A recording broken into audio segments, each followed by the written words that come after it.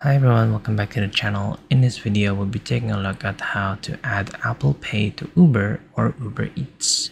Now don't forget to hit that like and subscribe and hit that notification bell so you guys are updated whenever we upload a video.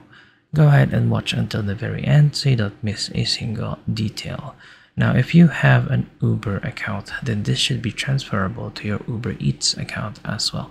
As long as you're using the same account on the same device, then you should be able to go ahead and use your Apple Pay.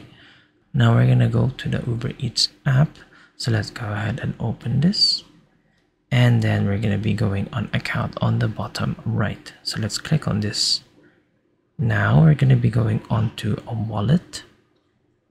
And as you can see here on the payment methods, we can see Apple Pay as one of the options.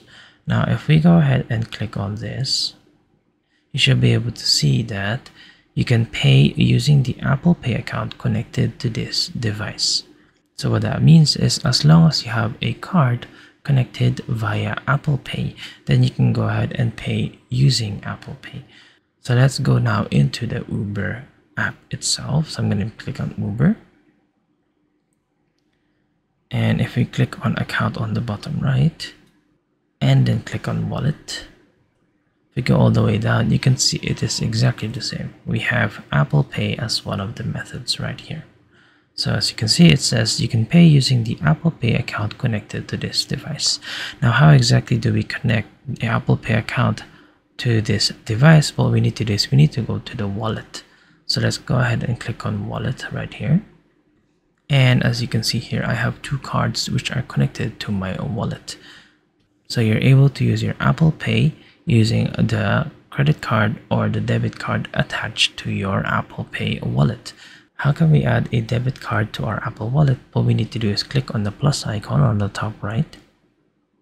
And then you can go ahead and choose, any available cards, which is your debit card or credit card.